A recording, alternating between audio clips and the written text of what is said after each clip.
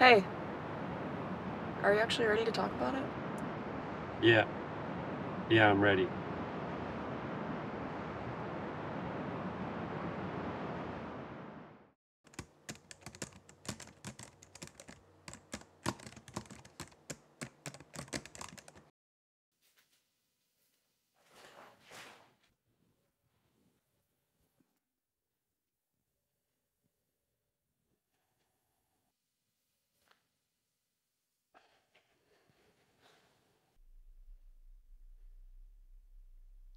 I have a lot of exciting stories I want to tell, but first I need to get the biggest and the hardest one out of the way first.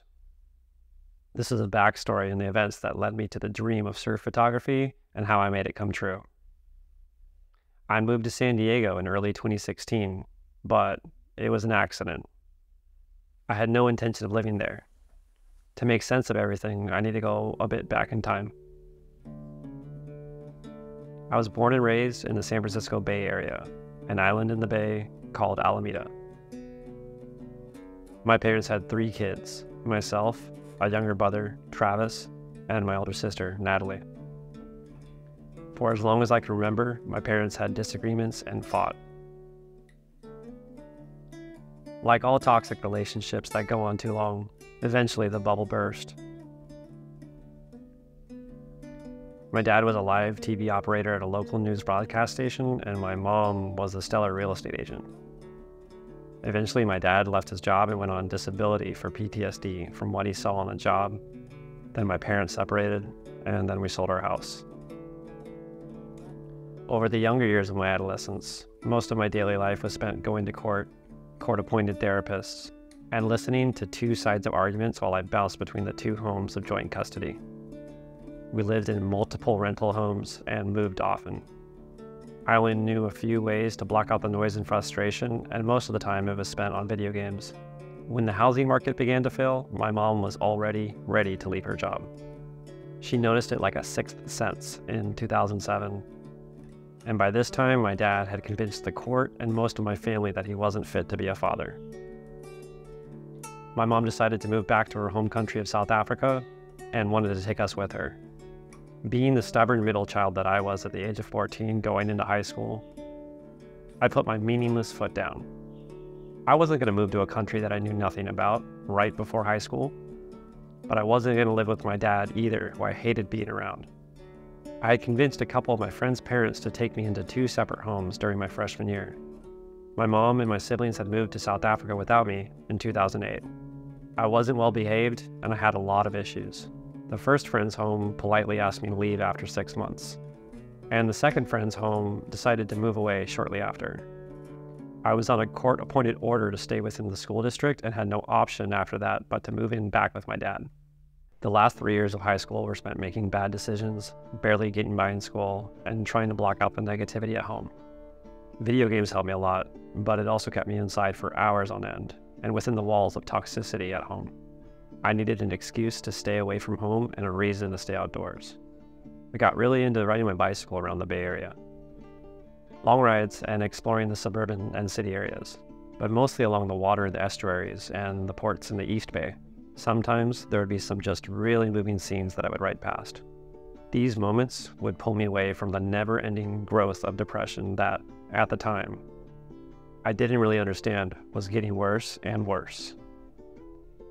Eventually, I started taking this small Panasonic Lumix point-and-shoot camera with me on the rides. When it came time for college applications, I bombed the SAT. And my father had no interest in helping me with college applications. I couldn't afford the fees to blindly attempt the applications either. As graduation for high school approached, my dad continued to threaten how he was moving to Colorado when my school was done, and I had no choice but to go with him.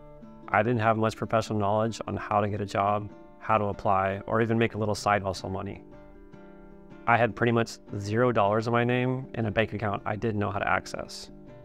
The day after my high school graduation in 2012, we packed our rental house into a box truck and moved to Creede, Colorado. During the move, I wasn't allowed to pack much, so I got rid of probably over 80% of my belongings and memories. When we got to Colorado, we actually stayed in a hotel for a few months in South Fork. We had just moved to a new state with no place to stay. Luckily, I still had my camera and my bicycle, and we arrived in late June, so it was decent enough weather to cycle around. Eventually, we got a rental home in the dead center of Creede. Creede is a small mountain town with a population of 257 people at 8,800 feet elevation. I think that number of people is just for the summertime. I didn't spend much time doing anything besides cycling, taking photos, and video games. We had very limited internet because of the isolation of the area, but I also didn't want to look at social media. All of my friends from high school were enjoying their summers, starting college, and starting their lives. I tried to get a job in the few places that operated as a business, but I'm under the impression that my dad convinced them that I'm useless and not worth hiring. I didn't have many warm clothes, and our rental home didn't stay warm often. The looming darkness of cabin fever began. I had fallen into a deep depression, and every day was an internal argument about suicidal thoughts. There was a stretch of several months where I didn't see a mirror, and eventually when I did, I didn't recognize myself. We got a beagle, Jazz, before the first snow hit. I would walk him half a block sometimes before having to carry him back in from his paws freezing. When the true cold of winter set in, there were mornings that we would wake up in negative 35-degree temperatures, and sometimes the front door wouldn't open from being frozen shut. Cabin fever just met its perfect match, the frozen cold. By this point in time, I was barely conscious of my own personality and myself as a person. My father allowed his proclaimed PTSD to unravel into a monster, fueled by the dark walls that enclosed us in this small mountain town. Eventually one day, the snap came, a completely unhinged event. All my fears, ideas, and hatred towards my father became a reality as he let loose on myself and the dog. I held my ground with what little reason I had left to live and powered through the most brutal PTSD-sparked event that I had ever experienced with him. In doing this, he actually scared away whatever was inside of me that made me want to kill myself out of me. I went into fight or flight and went to the sheriff's office. The sheriff could do nothing as it was a small domestic issue in a small town. I truly believed if I stayed any longer, my father would kill me. When I got back home, I reached out to the few connections I had on Facebook with a plea for help. Within 5 hours, my sister, who lived in South Africa, reached out to my half-brother, Jason, same father, different mother, who lived in Texas. Jason then called me and we made a plan. He drove up immediately with his wife and his 6-month-old kid. I grabbed a couple things, the dog, and we arrived in Austin in a couple days. After recovering from the shell shock of those few days, I had to figure shit out.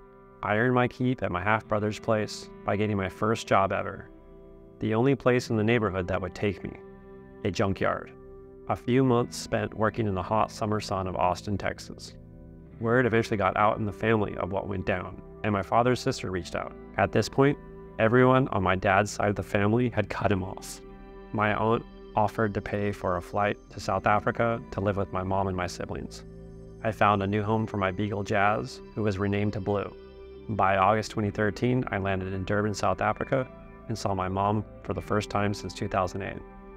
There was a lot of happiness, but I had a lot of baggage. Not just from what happened in Colorado, but from the years building up to it as well. Living in South Africa was tough, but it was different. The family aspect was so big and so strong there. It was my entire mom's side of the family. My mom was working hard to pay the bills, my little brother was in high school, and my older sister was in college down the South Coast.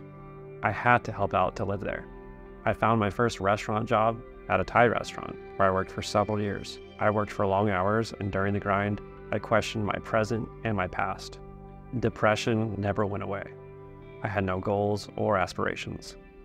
Then one day, my cousin Cameron asked me to come surf with him down at the beach in Durban. It went horrible. I wasn't scared, but I hated duck diving. I found myself often in a mad swim, chasing down the board when I would lose it. That was fun. I would go down to the beach with Cameron ever so often, sometimes with a few friends, and sometimes with family. I never really got better at surfing until I moved to San Diego. But we're not there yet. After working and saving up enough, I bought my first Nikon DSLR, a D3200. I would use it as much as I could.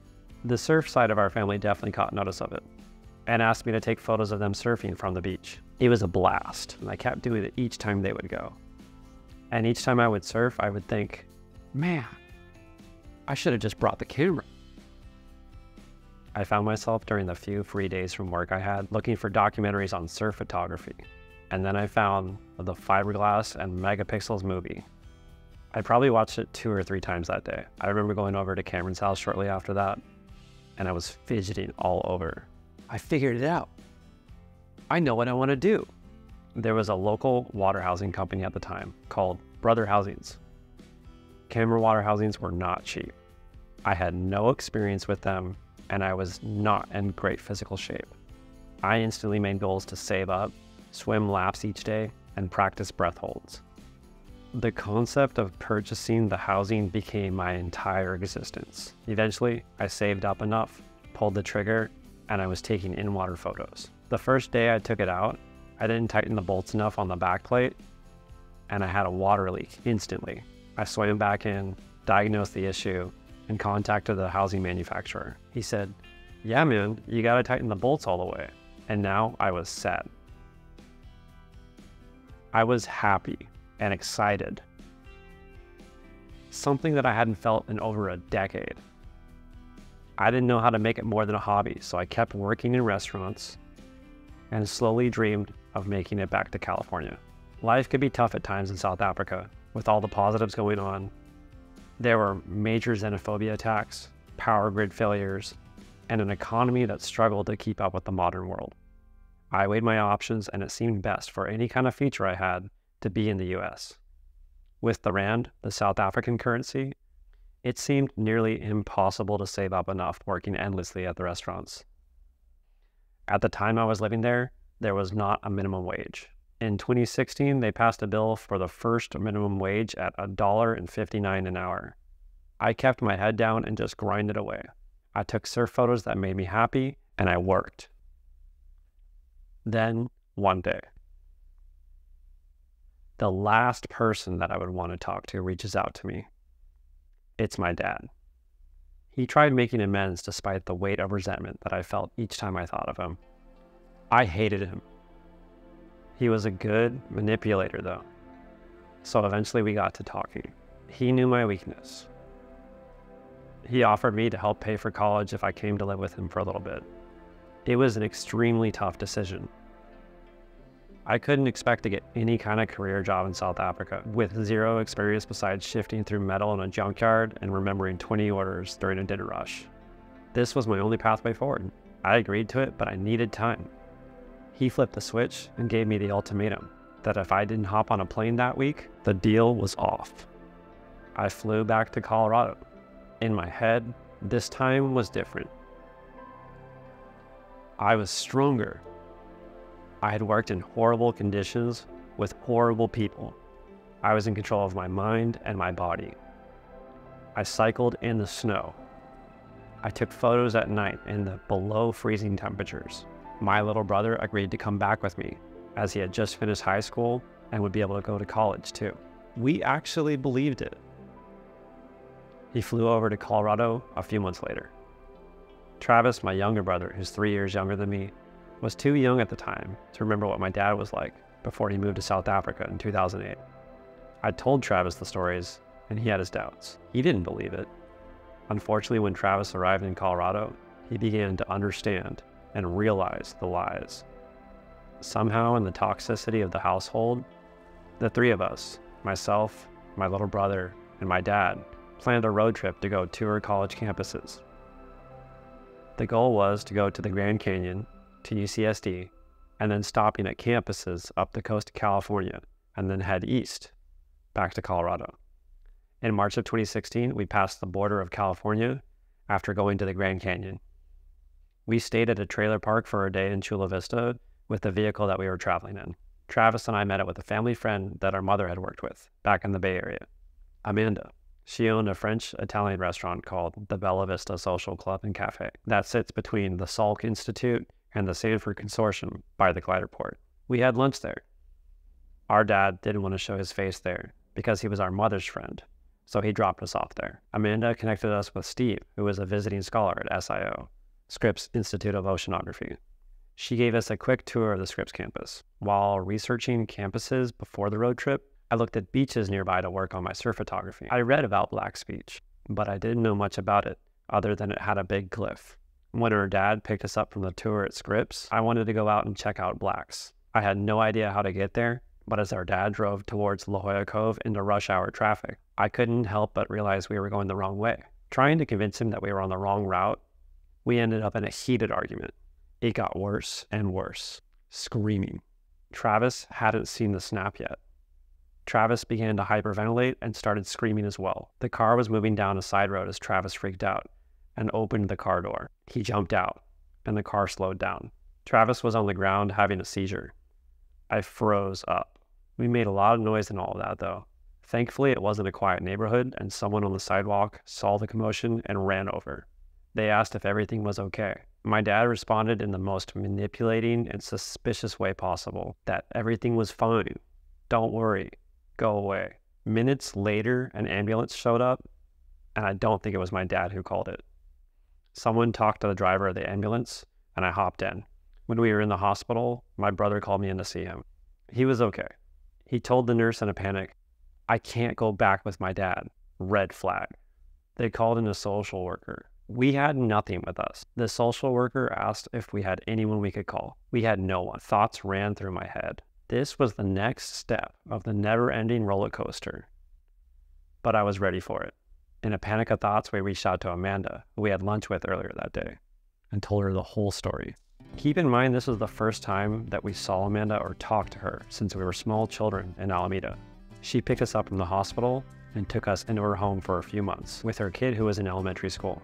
We found a way to get the few belongings we had with us on the road trip back from our dad. Amanda gave us jobs at the restaurant. We worked our asses off. Travis and I moved out into our own apartments. On my off days from work, I would walk to the beach at Scripps or Black's with a duffel bag of my surf photography gear. Eventually, I got a bicycle. I put my head to the grind to make the surf photography dream a reality by working in restaurants, in retail shops, and in real estate offices. And now, over a decade later, doing what I love the most. Looking back, I would revisit the hatred I have for my father, but I also remembered the lack of love that I had for myself. These horrible moments that I went through taught me to be strong. I used to tell myself that I lost so many years of my life so far, dealing with all of that nonsense. For years on end, these memories of dark thoughts and moments eventually stopped haunting me and became the driving force of my motivation and determination. It was a volcano of ambition from the core of my heart that would burn, explode, and melt everything that got in my way. Never again would I hit rock bottom.